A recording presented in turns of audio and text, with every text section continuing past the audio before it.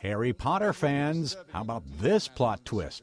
Albus Dumbledore, master wizard and headmaster of Hogwarts, is gay. Author J.K. Rowling outed the character to a packed house at New York's Carnegie Hall. It happened after Rowling read from Harry Potter and the Deathly Hallows. A young fan asked if Dumbledore finds true love. Were there by coincidence, Minister?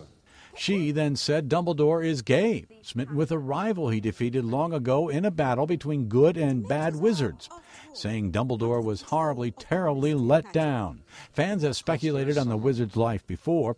Rowling says not everyone likes her work. Some groups say the books promote witchcraft. Rowling says this latest revelation gives them one more reason.